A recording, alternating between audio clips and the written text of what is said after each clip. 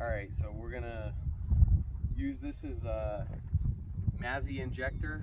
It's for fertilizing your trees. If you have lots of trees, then you can use that to suck up a bucket of fertilizer. Here's some soluble fertilizer.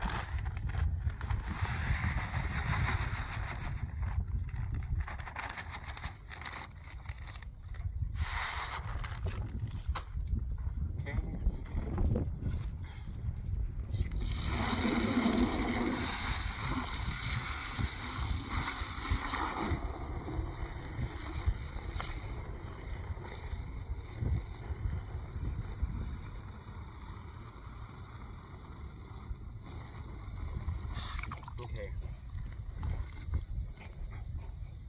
All right, so if you look at these pipes, this is the main supply side, so it's coming this way.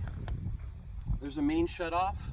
It goes up and comes down and then goes over here to these valves, and we've got like 75 trees on a valve. But if we want to use the fertilizer injector, then what we do is if you look at this setup, normally the injector is not in the loop. It's just, they're shut off on both sides of it. But we can turn this like halfway down and open these. Okay, now we'll turn the sprinklers on. So now the water is not just going straight down and out. Some of it's going this way, and it creates a vacuum on this. You just stick it in there. Okay, and I can see it's running good. Then what you want to do is you can adjust it, like you can adjust how much water goes through the injector using this knob. So you still want some of it to bypass it so that you get enough flow and your sprinklers run. Okay, so that's pulling hard. So I'm just gonna let the lines fill up. It takes a little bit. The lines are really long, so it takes a while for them to start going.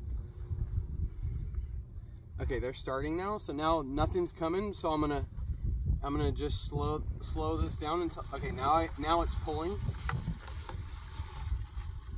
So like half the water is going this way and half of it's going this way. And I can see that it's pulling here. That's it. That's how easy it is. You can let that run for like 5 minutes, and I've fertilized 100 trees just like that. All right, thanks for watching.